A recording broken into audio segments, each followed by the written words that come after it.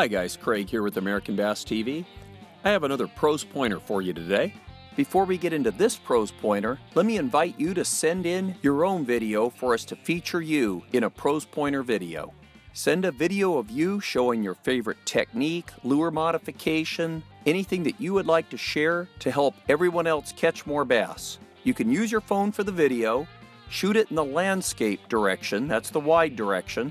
If you keep it under a minute, you should be able to text that right over to our office number. If it's too big to text, you can email it to info@AmericanBass.com. Don't worry about trying to make the video perfect. We can edit glitches that you might have in your submission. Then be sure to share these videos with your friends.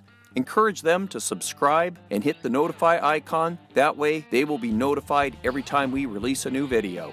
Okay, let's jump into this pros pointer. This one is being presented by Jim Waits. Jim is a longtime American Bass tournament pro.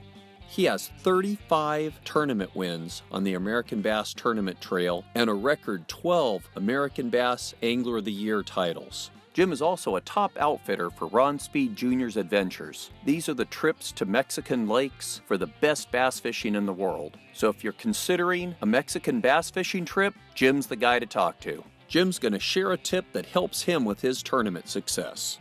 Okay everyone, the tackle tip I'm going to give you is how to put a trailer hook on a small bait. We all have swim baits or chatter baits or small grubs or whatever with a single hook, and you'd like to have an extra little bit of security for a trailer hook like a spinner bait, but a regular spinner bait's too long. So I'm going to give you a tip what I do, and believe me, this has put a lot more fish in the boat for me over the years, especially in critical tournaments. One more fish is everything. Okay, watch this. Take a variety of treble hooks. You can have one with red flash or whatever. I like the wide gap style. Use a little bit bigger treble hook than you would normally use. The trick was to take a set of dikes, take the flat side where the hook stands up, flip this off, and what you end up with is one single little trailer hook.